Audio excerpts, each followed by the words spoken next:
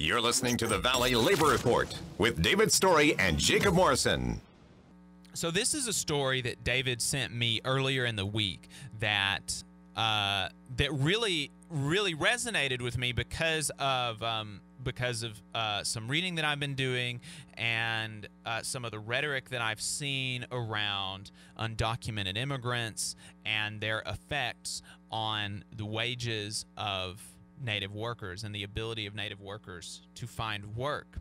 And what this story is that the USDA has decided to cancel a semi-annual survey that is used to calculate pay for farm workers, for agricultural guest workers, and legal agricultural guest workers. These are not American citizens, but these are legal immigrants that come here to do work as they have documentation here.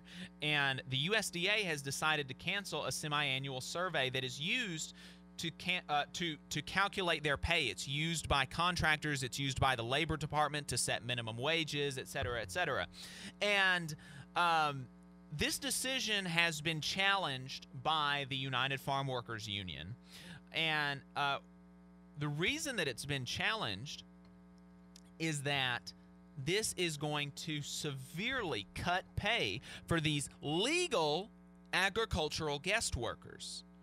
And when I say really hit pay, like when I say it's going to really decrease their wages, what do I mean? I mean that in Georgia, guest workers, agricultural guest workers, are looking at their wages going from $14.77 an hour to $7.25 an hour. It could go all the way down to the minimum wage without this survey being done. In Michigan, wages could fall to $9.65 an hour from $14.40. And so what this what this does for me, what this illustrates to me, is that the argument that Donald Trump, that his propagandists in the media have, the argument that they make about undocumented immigrants, and we don't like undocumented immigrants because they hurt wages, they hurt the ability of Native workers to find jobs, blah blah blah blah blah. They don't care about that because this is the Trump USDA that is doing this. This is the Trump administration, and they also say that they don't care. They don't care about immigration. They just don't like undocumented immigration. They just don't like illegal immigration.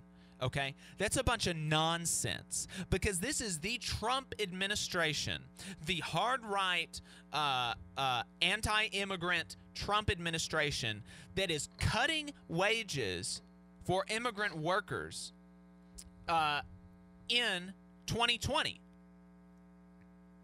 Why would they do that if they were actually concerned with low-wage undocumented immigrants hurting Native workers' wages? If they were concerned about that, they would also be concerned with legal immigrants, with documented immigrants' low wages hurting Native workers. But here we have the Trump administration barreling forward on a plan that is going to cut pay in half for legal immigrant workers here in Georgia, in Michigan, and in other places where agricultural guest work is common.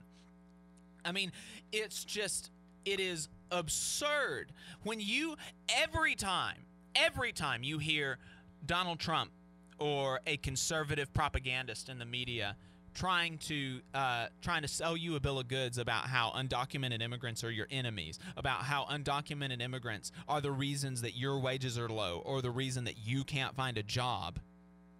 Show them this.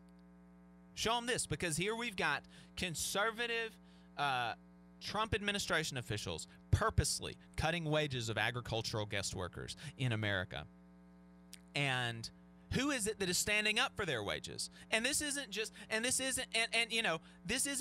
to affect these immigrants' wages. This will affect the broader economy of Native workers who are going to be doing this agricultural work. Okay? So, and who is it that is standing up for these workers' wages? Is it the Trump administration? No, they're the ones that are trying to cut it. Is it Democrats? No. No, it's not Democrats. It's the unions. It's the United Farm Workers. It's the lawyers for the United Farm Workers Union. That's who is standing up for these workers' wages. And that's what we talk about every week. And that's why it is important to have your own independent advocates. It's important to be able to be your own advocate. You can't count on politicians, Democrats or Republicans, to protect you.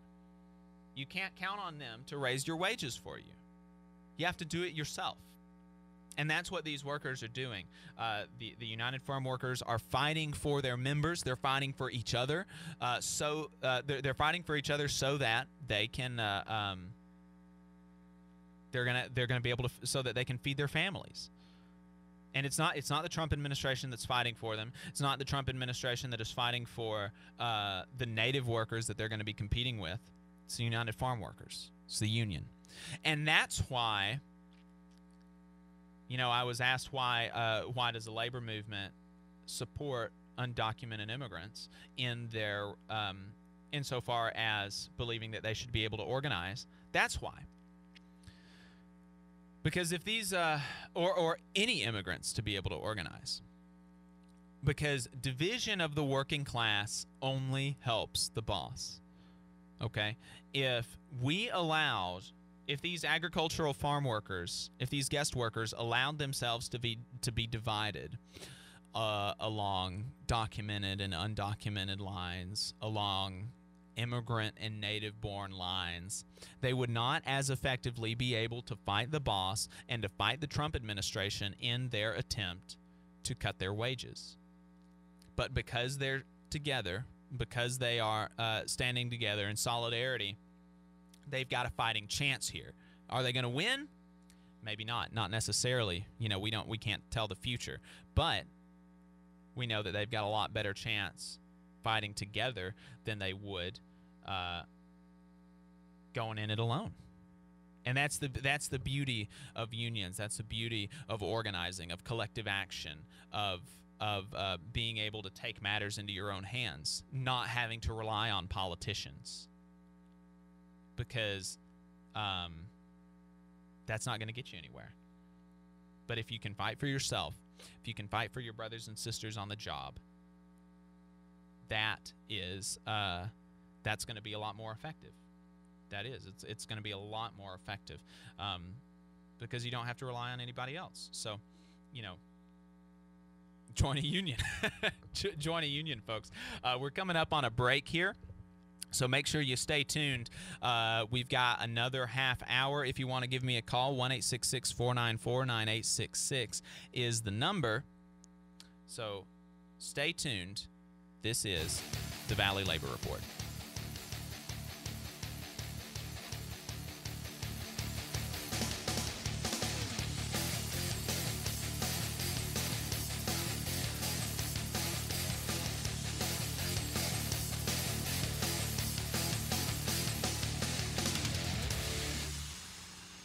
Thanks for tuning in. We appreciate your time. If you want to see what we're up to throughout the week and get our snide quips about the news of the day, then you should follow us on social media. We're on Facebook at facebook.com/Valley Labor Report. We're on Twitter at Labor Reporters. I'm on Twitter at JacobM_AL. David is on Twitter at Radical Unionist. That's spelled RADICL Unionist.